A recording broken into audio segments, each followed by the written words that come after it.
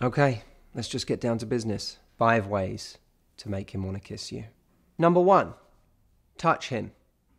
No, I don't mean his groinal region. I just mean touch him somewhere, even innocently on the arm. That actually looks good, what that guy has over there.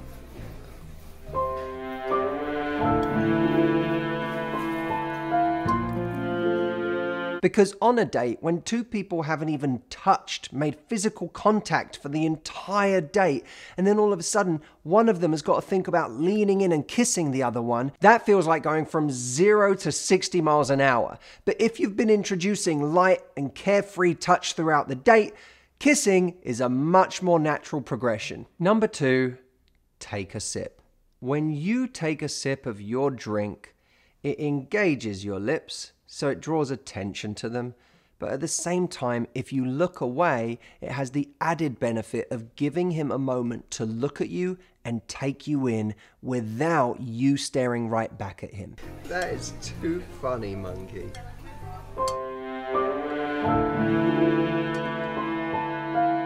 That is something that we actually don't get to do that frequently on a date. And when someone is looking at us, that's when they get a chance to really get attracted. Number 3, glance at his lips. Now, the more slowly you do this, the more seductive it's going to be. But if you take a moment to look into his eyes, and then look down at his lips, and then back up at his eyes, that moment becomes a very seductive moment, even if it's unconscious, even if he doesn't know that you're actually looking at his lips. He registers that you're taking him in a different way. So like, what part of the jungle were you in when that happened? Number 4, when he looks at you in a certain sexy way, maybe he smiles with it, I want you to say to him, "You can't look at me like that." The words "you can't" followed by looking away creates this real tension in the moment. You're telling him something he can't do, always very sexy when done playfully. And in that moment, when you look away, there's that vulnerability to it too. It's like he's doing something to you that he shouldn't be. Monkey, you can't look at me like that. Number 5, do the cute act. Choose a moment when he's teasing you to give him a serious face when he thinks you should be laughing and say, "Don't be mean to me.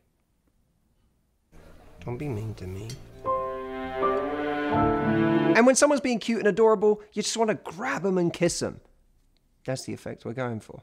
Look, these 5 things I've just given you are essentially just practical ways to flirt. I have a program called How to Talk to Men, and one of the chapters in that program is specifically about giving you lines and things you can do to flirt. Well, I am gifting you that chapter absolutely free today. All you need to do to get that is go to getthefreechapter.com. I'll link it up here. Click that link, download the free chapter, and you can be using these techniques today.